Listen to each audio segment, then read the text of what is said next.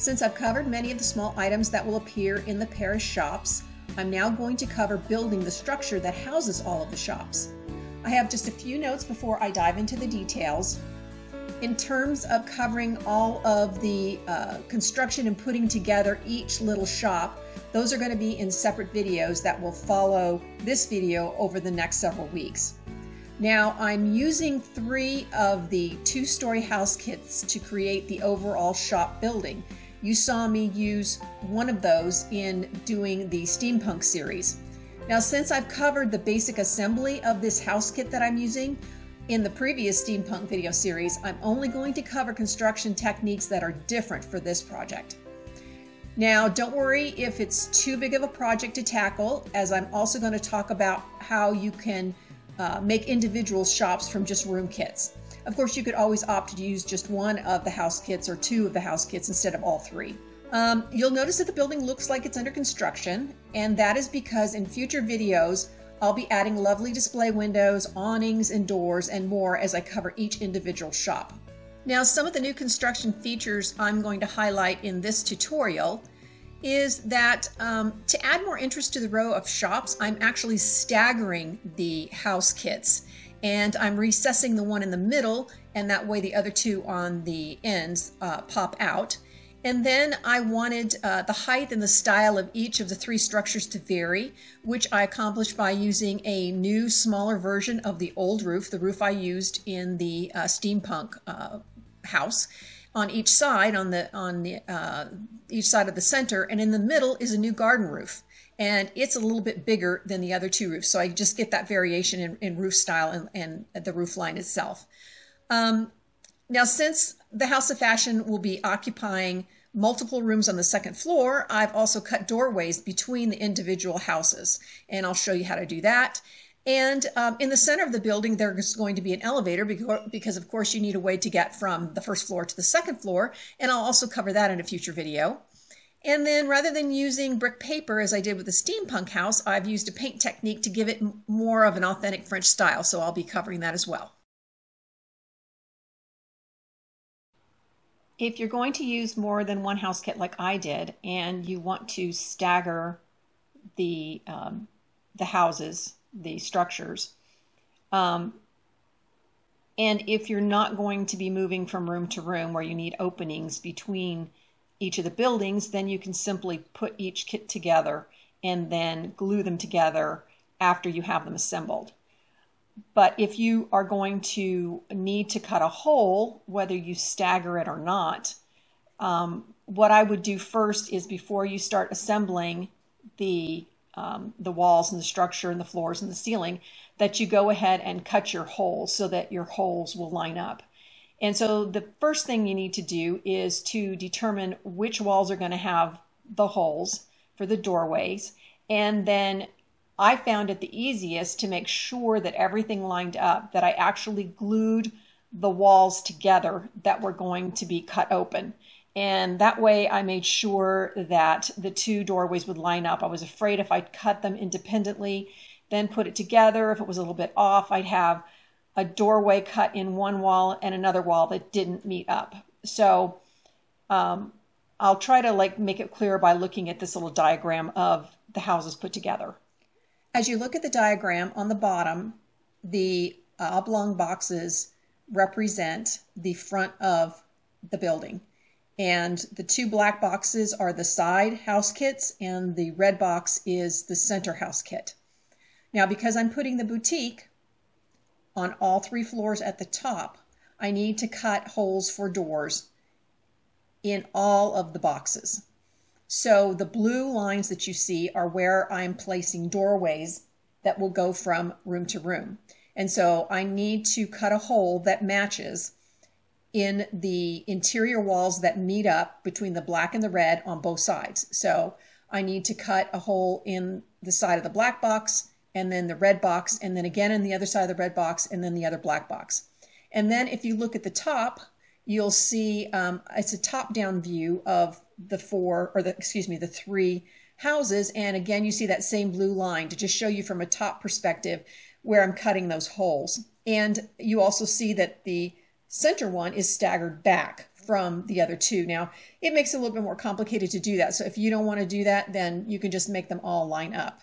But I want to show you that because one of the things that you need to think about if you're staggering it is where you're going to cut your holes, because the buildings aren't going to line up. And as you look at the top view of the red one, the whole wall is not available to cut the door because it doesn't meet up as it comes to the front of the building. So I had to find a place in between that little area where the red and the black intersect where I could put my doorways.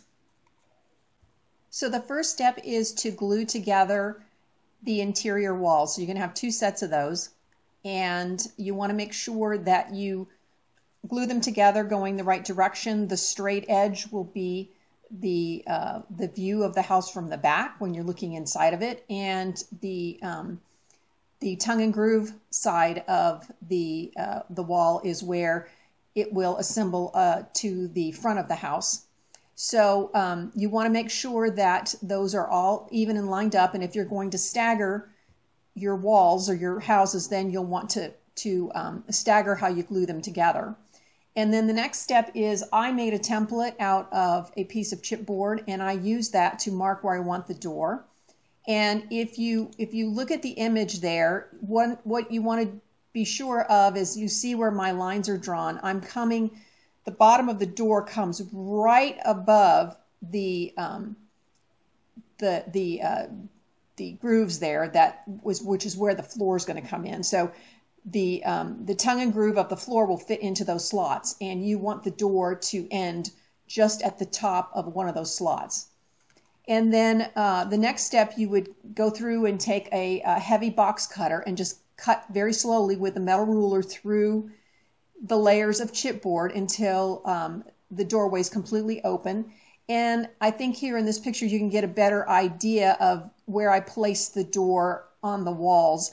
And notice, you see where the green arrow is there, I made sure to leave space on the one wall and not to get it too close to the edge of that wall. So you do want to make sure that your doorway is not too close to the edge of either one of the interior walls. So you'll do that for this interior, and then you'll do it for the next interior wall. It's at this point you also want to cut any other holes that you need. And another set of holes that I cut was to accommodate an elevator. And I cut a 4.5 by 4.5 inch hole in the floor of the second story center house where the boutique will be. So I cut a hole there, and it was 4.5 by 4.5. And then to open up the ceiling as well for 2 reasons. One, for the elevator, but also I wanted to make the ceiling above that's right underneath the garden roof as open as possible to get as much light in as possible. And so that hole I cut 7 by 6. So any kind of other holes that you want to accommodate anything, you need to go ahead and cut them now at this point before you assemble any of the floors or ceilings or walls or anything like that. The other thing you should think about is lighting. And if you remember back to the steampunk, I added chandelier to the second floor. Well, I'm going to be doing that as well. So on the second story, on each side of the center, the other 2 boutique rooms that flank where the elevator will be in the center, I added a hole in the top of that ceiling so that I can accommodate putting a chandelier with lighting through there. And all the mechanism for that will be underneath the roofs on the top. And I'm not going to glue the roof down again, just like I did with the steampunk one, so that I can get access to that lighting. So again, at this point, before you do anything else, you need to go ahead and add any holes that you think you'll need for lighting. Once you have all the holes cut, now you can begin to add any paint or paper to the interior. That's what I did with the steampunk house, and I will put a link down in the description area for that tutorial in case you haven't seen it, because it does cover all of the assembly in great detail. So I'm not going to cover that here, but I papered the inside walls, the floors, the ceilings, pretty much everything. And then I also framed out the doors and the other holes that I cut, because it was just so much easier to do all that when the walls and floors and all are put together and you're trying to climb in there with your hands and frame all that stuff out. Now, all of the framing that I use and some of the tile work that I use on the floors and the ceilings and the moldings, trims on the inside and the outside all come from the architectural digital kit. And it's the same kit that I used when I did the steampunk house, and there's just loaded with stuff. And so I've used a lot of the images on that, the tile images, the different trims, and window frames and things like that. I've used that for both the inside and the outside of these shops. At this point now, I have glued together all the walls and ceilings, and I'm just going to walk through each one of the rooms with you just to point out some details. The first one you see here is the room that's going to be the chocolatier. And I've used scrapbook paper on all the walls and the floor and the ceiling. I pieced together tiles from the digital kit. And then the next room that you see will be the florist, and that's where the elevator will be. It will be sitting down there and then pulled up through the holes. And again, I've used scrapbook paper on the walls, on the ceiling, and then again used tile, and I mixed them up, the white and the green on the floors. And then of course you can see on this one, it's not closed in. The wall isn't closed in the front. You do have a doorway and windows. And then if we go to the next one, that is going to be the cafe. And all of the walls and ceilings are all scrapbook paper. And then all the trims that you're seeing, the moldings on the floors, on the corners, at the top of all of these rooms come from that digital kit. And then upstairs, here's a sample. This is just one of the rooms. They all look the same. All the way across the top is the boutique. And again, scrapbook paper on the walls, on the ceiling, and on the floor. The wood that you see is a free collage sheet that I have for you on my blog that you can download, and I created this to coordinate with the papers I'm using in the boutique. And of course, for all of these supplies, all the different papers that I use, rather than going through all of those, they will be in the detailed supply list on my blog post that goes along with this video. So you can look at those and see what I used and see what you like.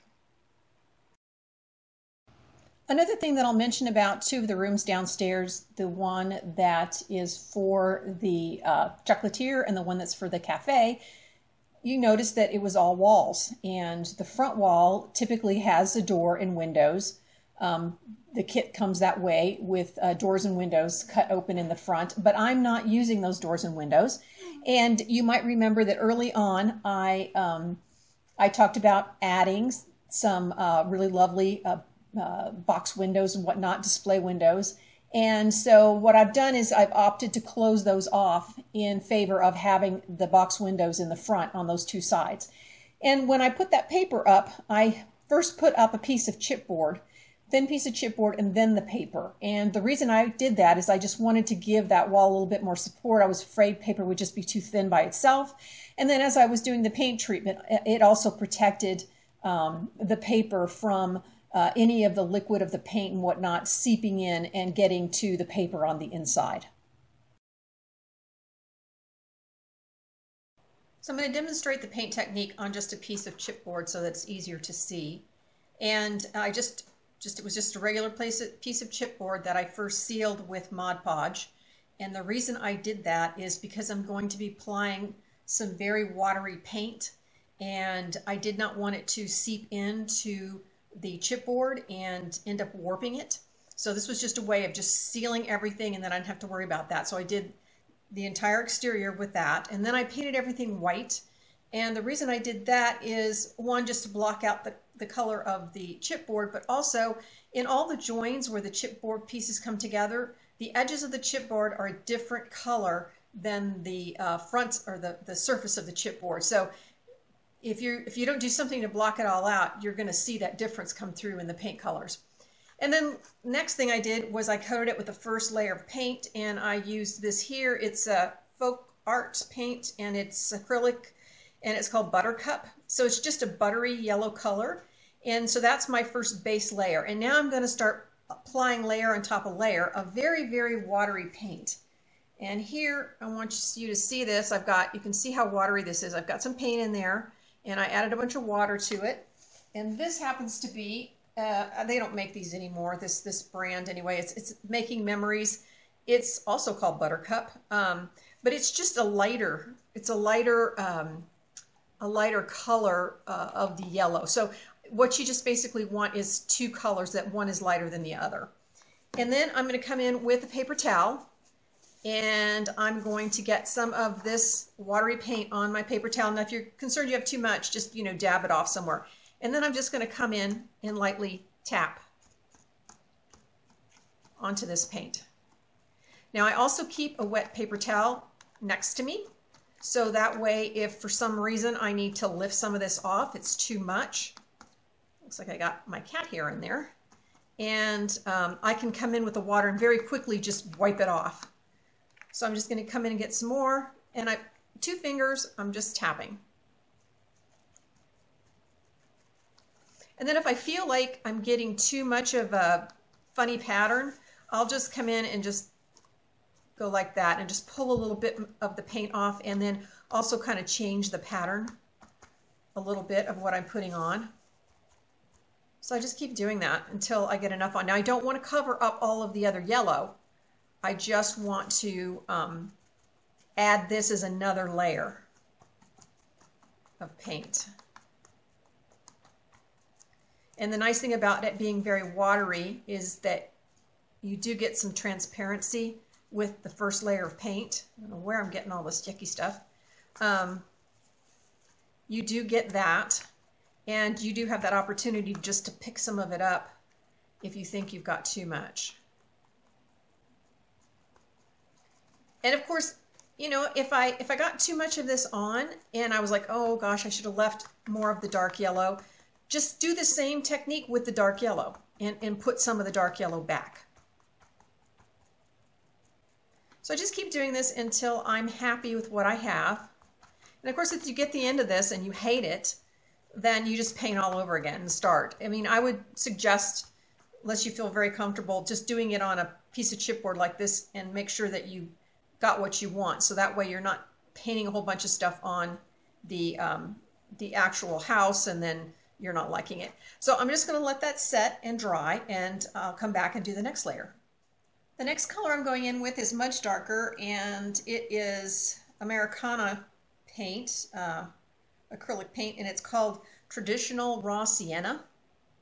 And I've done the same thing where I have mixed up some paint, very thin, watery paint. This one you want to be a little bit more careful of since I'm adding a dark color. I don't want to go crazy with that. And I forgot to mention to you, I also get my paper towel wet ahead of time just to make sure it's wet enough. And this might be one of those ones where you just kind of off to the side dab it and just make sure you understand how much you're getting on this. And I'm just doing the same thing I've been doing, except I'm working with much thinner paint because of the darkness. And then I'll come in here and just blend it a little bit and pull a little bit of it up. And hopefully you can see how the color's changing.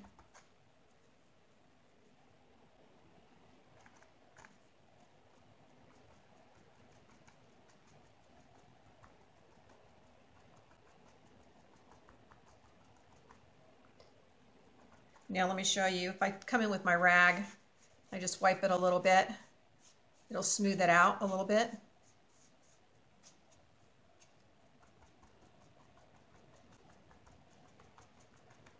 So let's say that I thought I had too much on there. I really would like a little bit less of that. And I'll come back in with my lighter yellow and just lay it on top a little bit and just knock back anything that I think is too dark.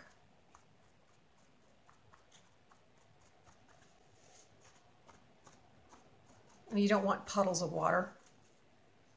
So I kind of just, it was fine the way it was. I liked it. I just wanted to show you. And I'm just going to keep on going all the way across here. And now I've got, I don't know how well you can see it on the camera, but I think you can see it from the photographs. I'm now getting that blend of three different kinds of yellows. And I've got the darker color as well. So I'm going to finish this and then let that dry, and I'll come back for the last and fourth color. Now I'm ready for the final color. It's going to be gray. And if you don't want to do this, you like the buttery color and you don't want to go any further, that's fine. You don't need to. I just decided to put the gray in because I was looking at it. I have a lot of gray accents in the house and between the roofs and the trim and the balcony area. So I decided I just wanted a little bit of a hint of gray in there. And this gray is called Zinc from Americana Paints. And then I definitely have my wet rag next to me because I probably will need to pull some of this up, because even more than the raw sienna, I have to be really careful that I don't get too much on there. And I'm just going to tap a little bit of it off, and then I'm going to come in and just start adding a little bit of gray. And then before it gets dry, I might come in here, pull a little bit off, because I just want to see hints of it in the paint. You can take your time with this. As long as it's wet, you know, you can move it, you can remove it, you can do what you want.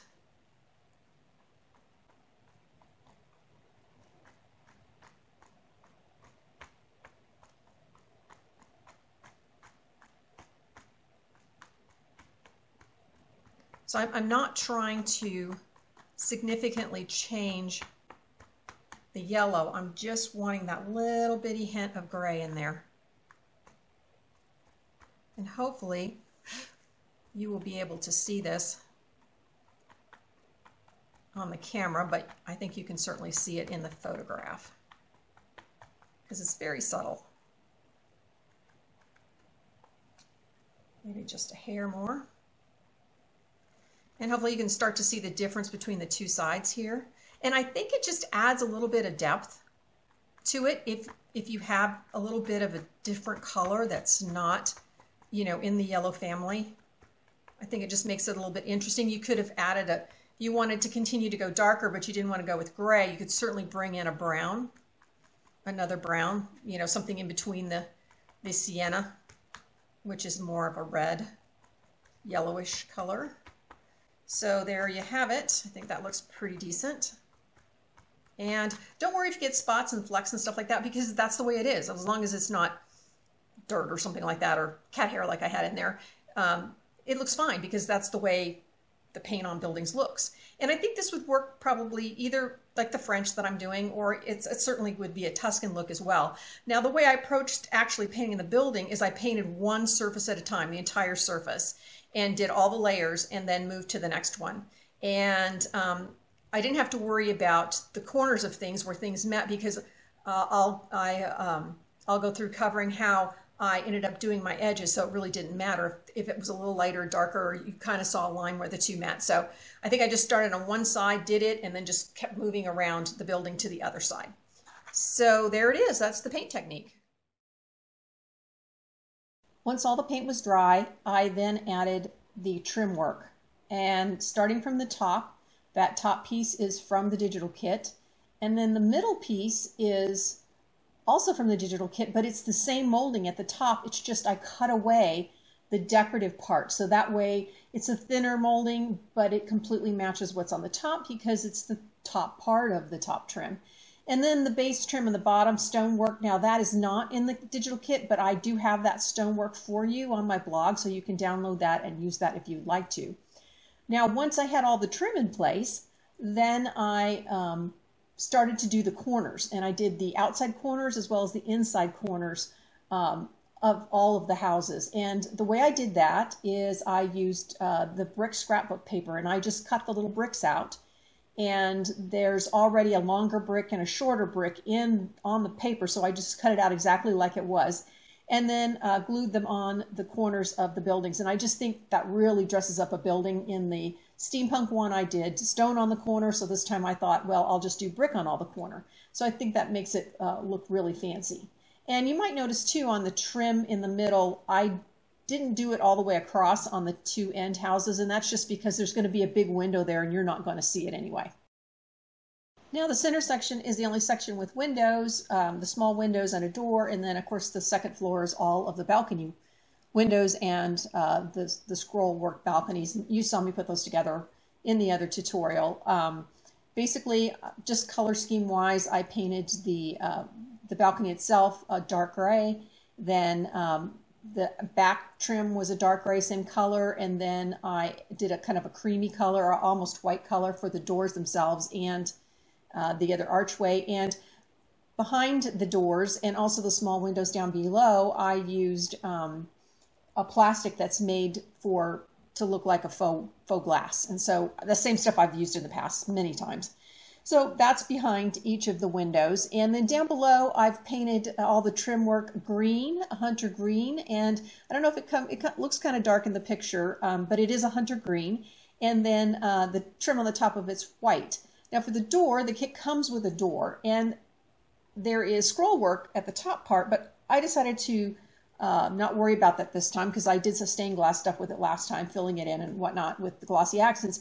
This time I printed a image of a stained glass on transparency film and then mounted that on white paper so that it blocked out what was behind it, and it really makes those colors pop. I did not emboss it. I just printed it and put it on the paper, and then I used this little fretwork screen. You saw me use this as an actual screen before, and this time I'm using it as a door, so that way you can look through it. And I, again, used some of that glass, the faux glass plastic, and I actually have 2 of those fretwork panels glued together with the plastic in between. And then that's glued in place for the door. And there's a cute little handle and then a couple of little hinges on that. At various places on the building, you'll see what looks like stone accent pieces. And they're above the doors and windows, and you can also see larger versions on flanking each side of the balconies. And there are also some in the decorative trim work on the top of the 2 side roofs. Those were made using the mold that you see there. It's got lots of really great decorative elements on it. And so I ended up using polymer clay. You could use paper clay as well, either one, whatever you feel comfortable with.